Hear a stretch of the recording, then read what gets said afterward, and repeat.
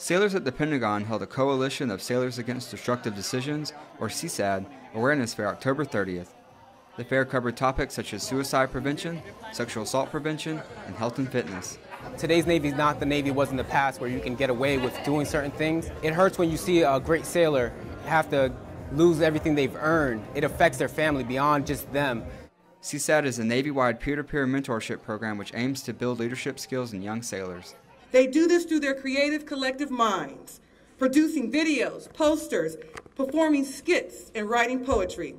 If you visit any one of those chapters' CSADD Facebook pages, you can see how many likes or friend me's they get.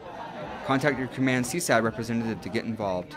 From the Defense Media Activity, I'm Petty Officer James Norman.